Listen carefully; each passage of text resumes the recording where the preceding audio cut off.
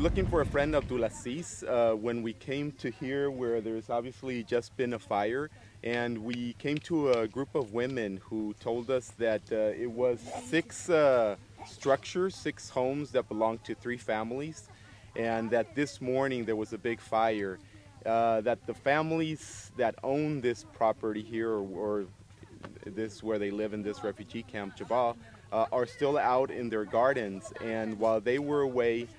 some of the little children were playing in the kitchen, and that's how the fire started. And this is exactly one of the things that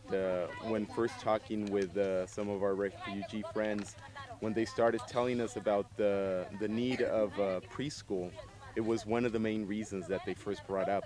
that the children are left unattended because the parents have to go out and somehow bring